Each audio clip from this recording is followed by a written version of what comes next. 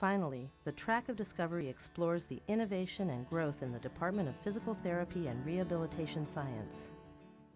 As chair of the Department of Physical Therapy and Rehabilitation Science, I'm especially excited about the growth that the department has experienced over the past 5 to 10 years. Our faculty, the size of our student body, and our research funding has more than doubled. We are now nationally ranked, and we are one of the first physical therapy programs in the country to receive an endowed professorship.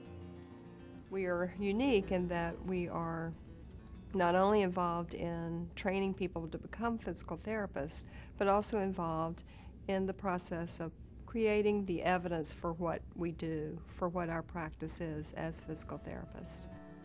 The Department of Physical Therapy and Rehabilitation Science offers an entry-level Doctor of Physical Therapy program, training college graduates to become physical therapists in a 3-year curriculum, a Doctor of Science in Physical Therapy, a web-enhanced program providing an advanced post-professional degree for physical therapists, and a Ph.D. in Physical Rehabilitation Science, which is a research degree. Our department combines excellent teaching, research, and clinical service, bringing the best of each to faculty, students, and patients. Nice. And hook it on there. Here, a faculty member works with a newly developed innovative technique to improve hand function after a stroke. This is a bilateral arm training. This patented device, developed by our faculty, helps people with stroke regain arm function. Back. Both out, both back. Our research labs help us study human movement. The gait mat enables us to evaluate different walking disorders in our research, teaching, and treatment.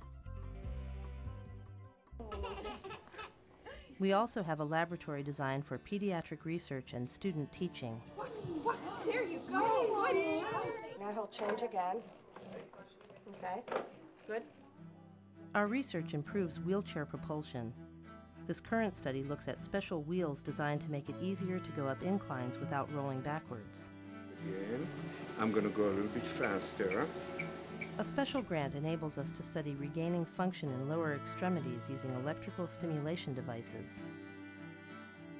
That's one of the nice things about our program, having all of these different aspects going on at one time.